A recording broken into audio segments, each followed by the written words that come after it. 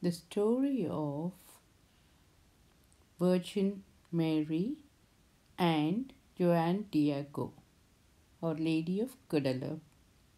According to tradition, the Virgin Mary appeared to Juan Diego, a man of ascetic descent who had converted to Christianity on December 9th, 1531.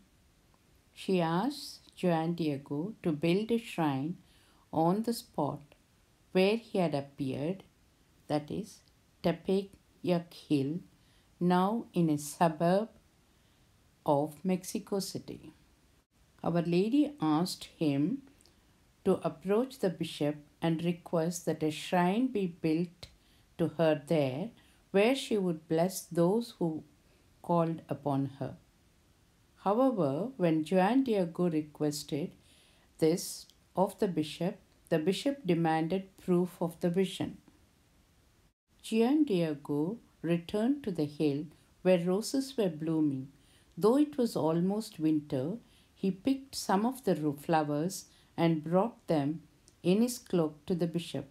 When he opened his cloak, the flowers fell out, and an image of the Blessed Mother was imprinted on it. The bishop then gave his blessings, and a chapel was built on the hill. Juan Diego's cloak was placed in the chapel, and he lived in a small dwelling near the chapel for the rest of his life, serving as its caretaker, greeting pilgrims, and spending time in prayer and devotion. In 1548, he passed away and was buried in the chapel.